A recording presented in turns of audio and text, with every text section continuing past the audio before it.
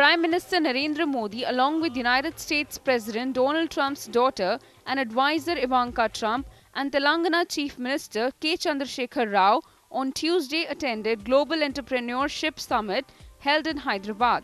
Cultural events were held in the summit. Earlier, Minister of External Affairs Sushma Swaraj met Ivanka Trump on the sidelines of the summit. Ivanka Trump has arrived India to attend the three-day summit. On the second day of the summit, Ivanka will be a part of the discussion on women in workforce through skills training, education and mentorship. Ivanka Trump is accompanied by 350-member delegation, includes top administration officials and a large number of Indian Americans.